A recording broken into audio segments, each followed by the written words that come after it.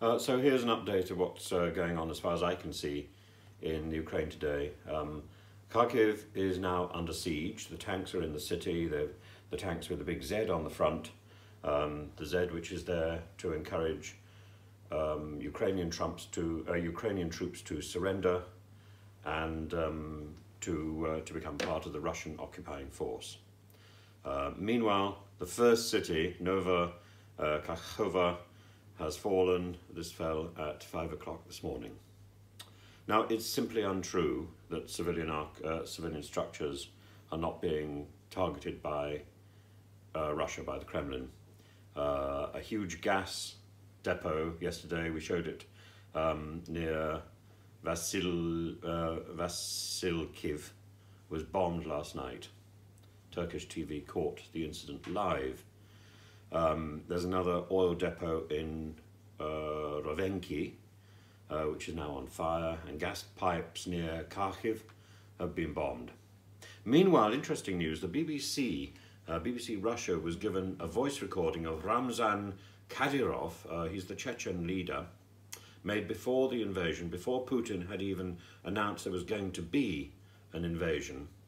And it makes it quite clear that the Chechen thugs' participation was a part of Putin's overall plan.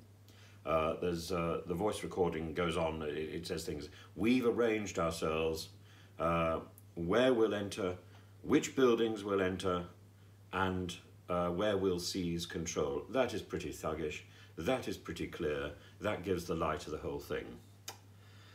By accident as well, a Russian broadcaster has finally announced a single death of an army officer. His name is Nur Magomet Gazim Magomedov, and he apparently blew himself up with a grenade. The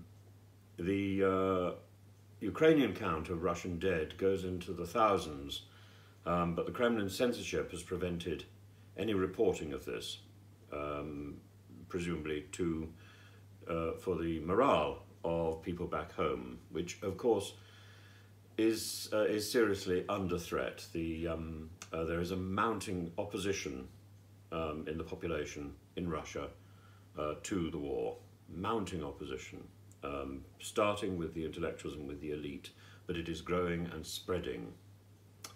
Kiev at the moment is poised for attack, and in the last few minutes it's been announced that the Russian delegation has arrived in Belarus, in Minsk, for peace talks, and Ukraine has said, well, it has no intention of having talks in the capital of one of the aggressor nations.